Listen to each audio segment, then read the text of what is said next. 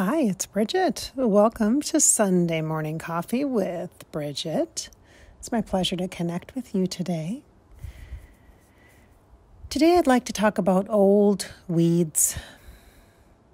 I guess weeds could be considered new weeds also, if they are the kind, those dandelions that grow all green and pretty with the gorgeous yellow blooms. Oh yes. It's dandelion time here. As the spring opens up and the buds on the trees begin, I can see there's less gray and muted brown tones to the trees. And now there's green, that kind of lime green, that bright, vibrant green of new growth, which brings with it, for me, allergies. So you see those old weeds, that's where we begin today. I was digging out a bit of the flower beds in the front yard. I am not a gardener. I've never found joy in digging in the dirt. I know that will shock some of you who love the plants and the greenery. You see, I love the trees. I like nature very, very much, and I love and appreciate trees. But those little plants, those shrubs, even the flowers that are beautiful and gorgeous that I can admire in the neighbors' yards, I just don't find enjoyment in tending and taking care of the beds that they grow in. And so today, I found myself wanting to be outside as the temperature was creeping up to the middle to upper 60s, which is like a heat wave here in Minnesota in May, early May. And I found my feet in the dirt, my hands gloved, reaching in to clean out the shrubbery. There were lots of old vines, old weeds that were dead. Not new weeds, but old weeds left over from the fall last year that were coated by the snow in the winter, and they just lay there, taking up space. Underneath some of those old vined piles, there was some new weeds, some green grasses even, that were growing. Some new growth to some of the shrubs also starting. I found myself rather enjoying the clearing out. Oh yeah, you bet. This Sunday morning coffee we might be talking about releasing or clearing. And I do find myself talking to you about that often, don't we? We do talk about that a bit because, I talk about the cycles of the moon and how the full moon is great for releasement and clearing every single month. And the new moon is great for connecting, planting seeds, planting dreams, connecting to your wishes and your desires. And so it would make sense then that here in the springtime, we could embrace the same concept of the cycles of the seasons, even if where you're at doesn't change this dramatically like we do here in Minnesota. You and I, we can have this conversation once again in a different way, talking about old weeds. So my question for you is, as we begin this contemplation, is what old things do you have just covering up new growth? What old, thick, weedy-like, they're so crunchy, I have to say. It's so funny because I'm thinking about this. They're like crunchy, like when I step on them. They're crunchy and they're hard to cut, like with the shears, the planting shears and things. They're hard to cut. They just aren't easy to let go, and they're so thick and interwoven, and those old weeds, they just hang on like tightly wound in patterns. Think about this. Like, really feel this. You have old weeds. So do I. We both do. You and I both have old weeds. And it might take some doing, some time, some care, some attention, and some hard work. Some dirty work with feet in the dirt. hands gloved to protect from any thorns or spikes that might come through when you are pulling apart these weed-like patterns, these thick, gray, dead patterns. These are not serving you. There's not going to be new life on these vines. Oh, no, there's not. And beneath them, there's some things that are hiding. And some of the things that are hiding are good things that you want more of: abundance, prosperity, growth. And there are some not so good things, some things you would not choose, some more weeds, some fresh new problems, some fresh new nemesis to thwart your path. I mean, truly, it's that simple. We are just like these flower beds. We need care. You and I both need care. We might not be grand gardeners, but we are responsible, wholly responsible for the condition of what we are growing in. The whole concept, you've heard the term bloom where you're planted. We have the responsibility to ourselves to take care of the soil, to give ourselves the optimal conditions in which to grow. So the old relationship patterns must shift and change. If they're not serving you, you have learned. And I understand that you might be afraid for change. When you pull out and weed the garden and see what's beneath, you might feel like there's lack or scarcity or not sure about the value of what's beneath. But I assure you that rich, moisture-rich human soil that you have been set in to bloom is going to help you thrive. And it is indeed your choice and responsibility to pursue the passions and dreams and desires that you have. The wants and the needs also fulfilled in this same flower bed, in this same prepared soil. We need nurturing. We need loving. We need care.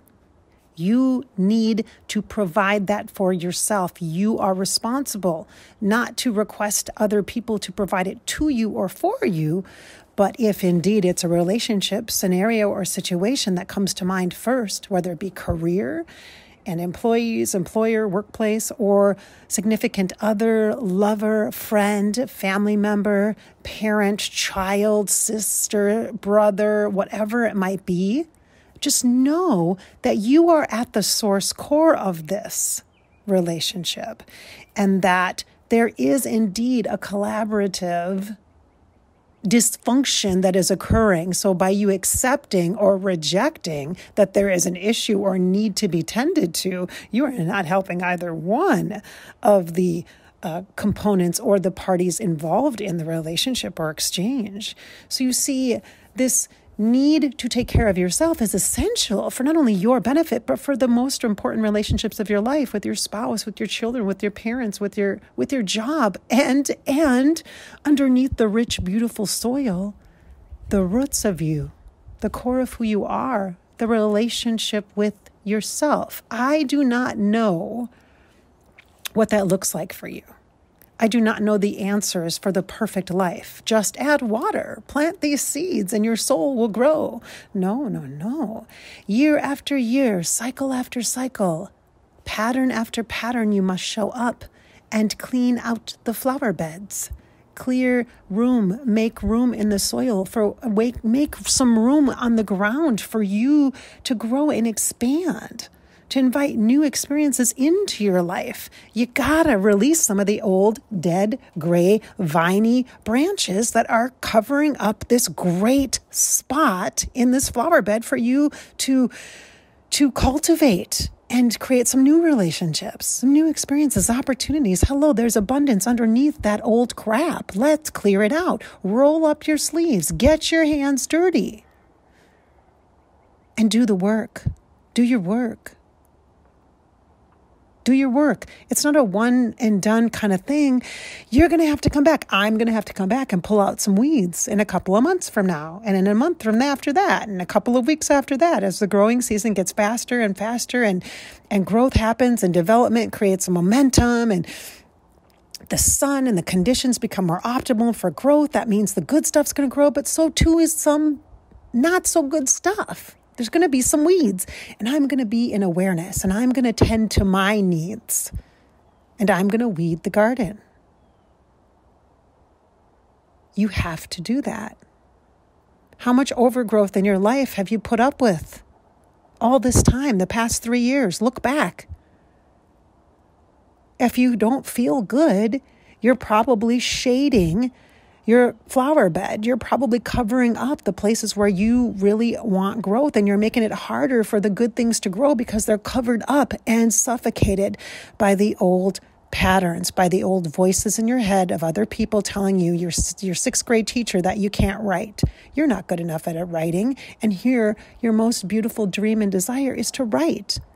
But you just can't bring yourself to do it because the weeds of that thick, old, gray mass of that one person that told you one time that one thing is still there, covering up the growth, the opportunity for you. I'm not telling you this stuff to make you feel bad. I'm sharing this with you for perspective. You and I, it's time for us to grow. It's time for us to really let ourselves be what we need. What do you need? Do you need more light? Do you need more positive inputs, inspiring people in your life? Maybe it's even your favorite YouTuber or a great author or a pet. Receive the light in the ways in which it shows up for you and amplify it. Make it bigger. Make it awesome. What do you need? I'm thinking of the elements. So light and water. Water is about flow, and water is connected to our hearts and our emotions. What does your heart need to grow? Growth isn't, by the way, when I say the word growth, growing, abundance, prosperity, I'm not talking about hustle, work, motivate, go, drive, set your goals, do it, do it, do it. I'm not talking about hurry, hurry, rush, rush, do, task. When I talk about growth, I'm talking about spirit. I'm talking about expansion. I'm talking about freedom. The kind of freedom you call me and we talk in session about. You desire freedom and you can have it. It's your choice. It's your intuition and your spirit working together with your heart, allowing the energy of that element to flow, that water understanding, that emotional freedom that you desire. Be there for yourself. Let yourself free your emotions. You don't have to share everything with everybody, but share it with yourself. Be honest with yourself. Let the energy flow. Use your tools like writing. Write. Use your tools like movement, dance. Listen to songs and music that align with the emotions that you have and let your emotions flow freely. Growth is about expansion, expanded room for you to be yourself. And you've got to be yourself with yourself first before you can be you fully in any relationship you're in, whether it be in a job, in a career, in a romantic relationship, in a partnership.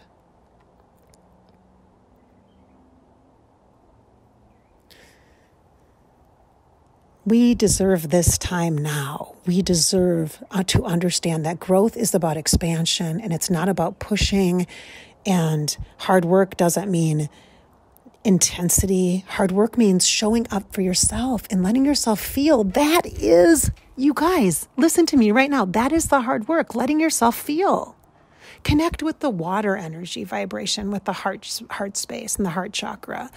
Let your spirit rise up with the light, like the sun in the solar energy area of your body, which is your spirit, which is your gut and your belly, and let it rise up to meet the heart and the water element and to work together with the flow of things. Now, I know right now as I'm talking to you, I'm talking at you and your brain is going, wait a minute, Bridgette, I don't get this. Why are you bringing in elements and the sun and the light and the water and the heart? What are you talking about? I'm talking about how nature, our human life, gives us clues and information and tips on how to connect with energy within ourselves. Externally, we have clues. Mother Nature is giving us clues when it's time for clearing, when it's time to weed the old dead weeds, get them out so we can see what the new stuff is that's cropping up so we can discern and sort out what we want and what we don't want. We can make choices. We have responsibility to care for ourselves. And when we use the tools that God, universe, earth, consciousness has given to us through the elements like the sun, like the rain, like the water, and the flow of hearing the river, of the ocean, of the babbling brook or the stream, those things are directly connected to our heart and our soul. And together, that relationship, that sacred relationship, is what will create the opportunity for growth and expansion for you. And in turn, then, as you bloom where you are planted, you will then inspire others through the relationships you have and the patterning that you are role modeling. You are just living your life by taking care of yourself, showing up for yourself, letting yourself have the emotions, having the feelings, having the good cries. They're called good cries for a reason. And they're called ugly cries for a reason, because they're not pretty. That's the hard work. This is the hard work, is feeling your own feelings. That's the hard work. And guess what? What you're going to discover is probably very close to what I have discovered recently on a recent trip that I have taken. When I was by myself, I was solo traveling, and I was focused on nature and the surroundings and just being. I realized that the stressors and the pressures and the anxiety that I feel most often are not mine. They're not me stopping me. They're me as an empath connected through other humans throughout this collective human experience and relationships and expression. And I am feeling everybody else's stuff. And that the truth is, I am really a happy person. I have discovered this. I am really a really happy person, like all the time, not just sometimes when I'm doing this with you and I'm sharing my videos and I'm in session. I'm not just only happy and finding joy and feeling amazing when I'm doing that, showing up and sharing in spirit, but I'm genuinely at my core as a human. I am a happy person. I like life. I appreciate nature. I do. And I love the elements. And I love the sunrises. Oh, I am so inspired by the sunlight. And I appreciate the smell of the rain. And the symbolism of this is the most beautiful messages I could ever receive. And I want you to understand this, that for you, I know you are an empath. I know you're feeling other people's stuff. That's why you're drawn to me and my work. That's why you're listening to Sunday Morning Coffee, because you want the positive inspiration by working with a very real human topic like anxiety, like stress, like clearing, like old patterns. And I know this, that most of the stuff that you're feeling that's weighing you down is none of your stuff. It's nothing you ever really believed about yourself. It was that teacher's projection onto you, or maybe a parent's, or maybe a boyfriend, or some mean girls in school, or a boss. Whatever that voice was, it was never yours. So the feelings that you have are real. They are real. They are not meant to be stuffed or stifled. And the old weeds cover the feelings up. The feelings must be flowing like the water. They must be free to be felt by you. It is scary. I get it, because I am scared to feel my feelings too, because I feel like if I feel my feelings too much, I might go crazy. I might go crazy and cry for days. I might get so sad that I'm in bed for 3 days and I have things to do. Like I got 4 kids to take care of. I got a family to manage. I got a business to run. I got stuff to do. I got to show up for other people, right? Do you feel like that? Do you? Nod your head. Yes. Yes, Bridgette, I feel exactly like that. If I start to feel, when am I going to stop? The point is this is about freedom for you. Give yourself the permission to feel. The anticipation and the resistance feels so much worse to you, I guarantee it, than the actual feelings itself. And if you are one of those people that's afraid of this avalanche or opening the floodgates of feelings, which I understand, I'm raising my hand. You can't see it because it's an audio. I'm raising my hand. I feel that too. Get a counselor that you can talk to on a routine basis, once a week at first, and then maybe twice a month, and then maybe once a month, and then maybe every couple months, but get a counselor or someone that can help you sort things out. If you have major trauma in the past and you're afraid to open the floodgates to that and feel, it's natural to be afraid to like be re-victimized or to re-feel the trauma, whatever it might be. Whatever the degree of that experience is or was to you, the fear of feeling the feelings in general that are layered upon layered upon layered upon layered that you've been collecting over your lifetime, I understand that fear. Believe me, I understand it. This is the work. This is the work. This is what it means to show up for yourself, to take care of yourself, to love yourself. This is what it means. This is what it means. It doesn't mean a massage and getting your nails done. It means this, the work, this. That means you have to get some support, whether a life coach or an online class that's going to give you positive inputs and connections to other people where you can talk about things, whether it's through a Facebook group or in small groups, etc., something like that, or with a counselor. And oftentimes employers will offer like a series of like 4 or 5 free counseling sessions to keep their employees' mental health up to par. And oftentimes it's called EAP, Employee Assistance Program, and it's free. And sometimes on the back of your insurance card or your medical insurance card, there will be a helpline to call for mental health help, to talk to somebody. So if your feelings do get overwhelming to you, you can call that number and talk to somebody. Like, hello, there are structures in place that have grown, that have come through growth and awareness for mental health, that it's a normal thing, just like physical health, just like getting a mammogram for us women every year. Mental health is a thing that's real. It's not something that happens when there's a problem. It's something that there's already a support structure, a growth structure in place that you can tap into. Might be a life coach. Might be a best friend that's amazing, like that you can really trust, that's not going to give you advice and tell you what to do, but that's just going to listen. It might be starting with just your journal and talking to your dog. I'm not kidding you. Or your cat, and just pouring your guts out to your cat or your dog. I'm not kidding you.